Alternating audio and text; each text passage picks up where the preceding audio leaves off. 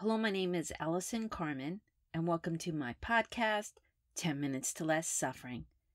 And the name of today's podcast is Everything in the World Stressing You Out. And this came up for me the other day when I was watching CNN, and I was watching a clip of a young boy crying in a train as him and his family were leaving Ukraine to escape the violence of what's going on right now. And as I was watching this little boy cry, I was drinking this really beautiful cup of hot tea and eating a little piece of chocolate.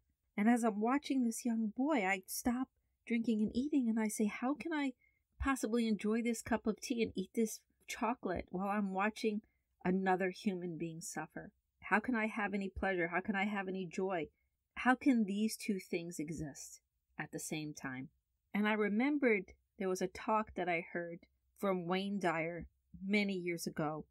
And it was from his talk called The Secrets of the Power of Intention. Now, before I share it with you, I do have to say that Wayne was of the belief that your intention to feel good is what connects you to a higher energy, to source energy, to God, to Mother Nature, whatever you believe.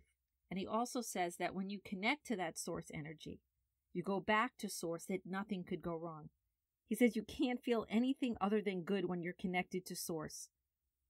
And I struggle with this statement because I believe that life has pain in it, life has suffering in it, and it has joy, and it has acceptance and appreciation, it has all these different things. And if I'm in pain or I'm worried, that doesn't mean I'm not connected to God, I'm not connected to Source or Mother Nature or whatever I believe in. And if I'm sad, it doesn't mean that I'm not connected to a higher vibration, connecting to all that's good in the world. But what he says after he makes this comment, I do find very uplifting and very interesting. And I'm going to paraphrase it the best that I can. He says, I could hear people say, but how can I feel good? Look what's going on in the world. Look at this hostile place that we are in. Look at all the hatred. Look at all the drug abuse. Look at all the illness. Look at all the wars. Look at all the problems in my life. How can I feel good when there are so many people all over the world starving to death? How can I feel good when there's so much confusion in the world? How can I feel good when so many people are depressed? How can I feel good when my children are struggling? How can I feel good when my mother has cancer? How can I feel good when there's robberies? When I read every day about people hurting? And the list goes on and on and on about questions about how can I feel good? And what I want to say to you in response to that is that you can't feel bad enough to make anybody else's life better. And you can't feel sick enough to help one person get well on this planet. No matter how determined you are to be sick because of sickness that exists around you, there's no amount of you getting sick that can get one person well.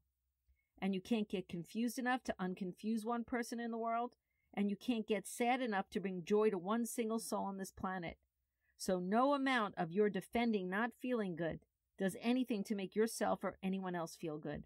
And then he goes on and says it's such a difficult concept for many people to grasp, that it's okay to feel good. When you are in harmony with source energy, you change everything around you. You could change the energy of your home. You can change the energy of your workplace, that you can not only impact others in a positive way, but you can collect allies. You can just go around and begin to see this world as a friendly place rather than a hostile place. And like I said, although I take issue with the absolute nature of just being happy all the time and then life will go great, I think we all know that life is more complex than that. But he is right when he says you can't feel bad enough to make anything better.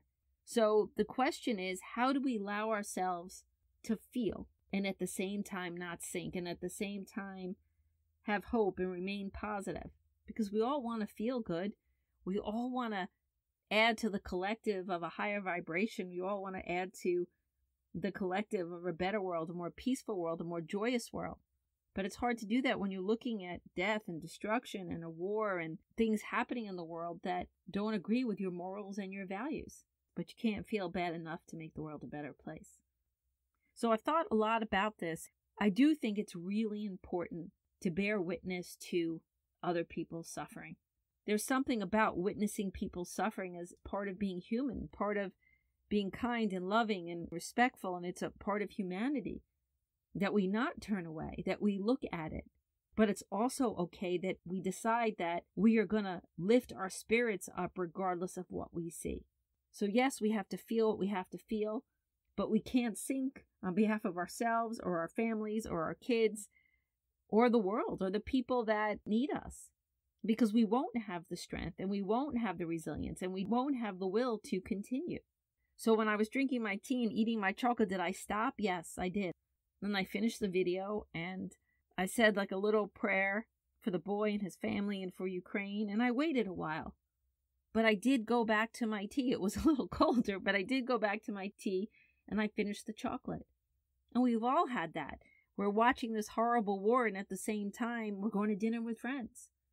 At the same time, we have to work. At the same time, we have to take care of our children. So we have to be able to fit all of this in one container and function and be okay. If we turn away, then we might not pray. If we turn away, we might not donate. If we turn away, we might not march in the streets.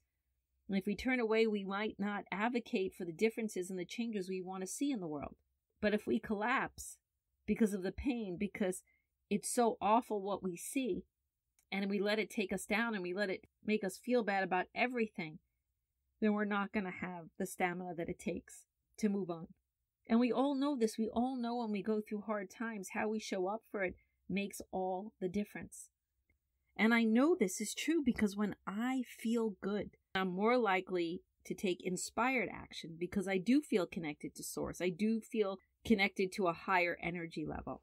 And if I get into a room and I have to inspire other people, I will. And you can do the same. You just have to keep remembering over and over again, you can't feel bad enough to make the world a better place. And that takes away my guilt, and it allows me to let go.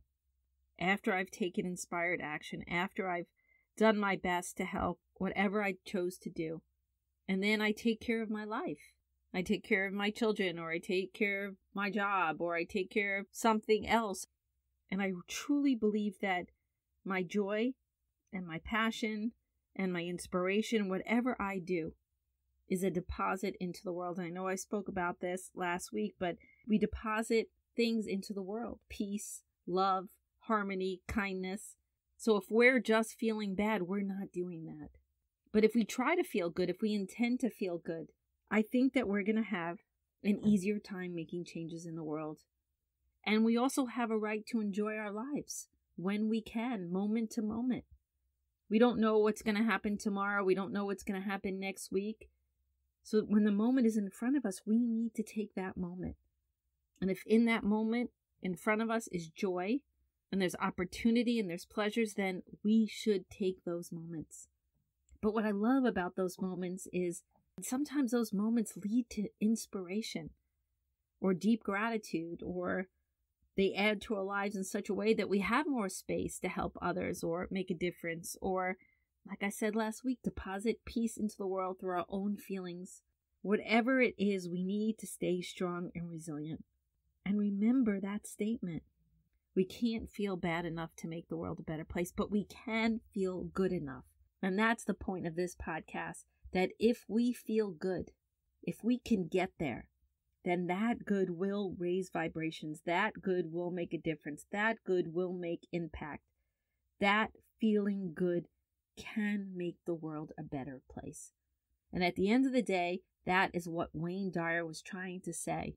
That if you want to help the world, and you want to help your family, and you want to help the people at work, and you want to help your friends, and you want to make a difference, how you feel every day is part of it. So it doesn't mean hold in your feelings. It doesn't mean don't process your pain and your suffering, because that's all real. But there's a point when we start to linger, or there's a point when we only allow suffering, we don't allow joy. So we have to be careful to allow ourselves to feel things, but we can prevent ourselves from sinking, and we can pivot, and we can offer ourselves different perspectives, and we can lift ourselves up. And when we do that, we can lift others.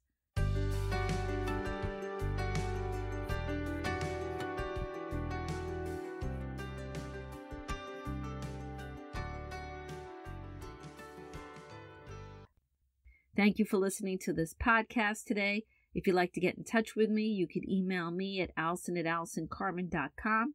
If you'd like to buy my books, The Gift of Maybe or A Year Without Men, they're available at all major bookstores and online retailers. And if you like this podcast, you could subscribe and leave a comment.